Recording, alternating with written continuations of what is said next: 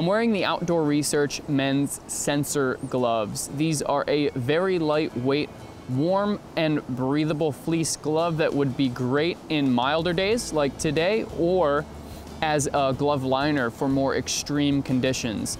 The gloves are built with Outdoor Research Radiant Fleece. It's a 100 weight fleece material and it lines the back of this glove.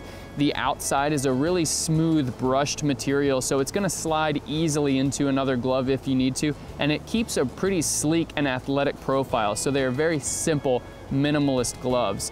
Something that's a little different compared to standard liner gloves, these actually have a water-resistant leather palm, so it's a little bit more durable. You're gonna get a little bit more grip and a little bit more durability or protection out of that leather palm.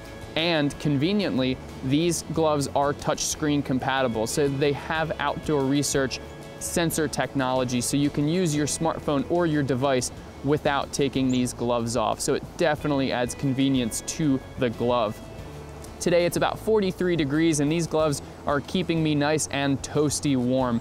They're great for these kinds of temperatures, those milder days where you just need a little bit of protection on the hands. And again, like I said, you could certainly use this as a liner if you needed to for extreme conditions.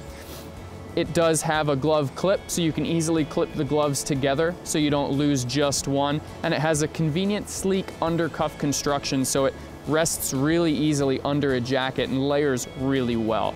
Overall, it's a very simple glove. It's got that 100 weight radiant fleece, smooth exterior, and touchscreen compatibility.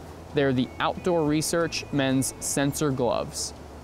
Thanks for watching. If you have any additional questions about the gear that you just saw, feel free to visit backcountryedge.com to get in touch with me or one of our other gear specialists. We have detailed product descriptions and specs, and often for a lot of our products, we have additional bonus videos. And if you like what we do here on YouTube, please subscribe.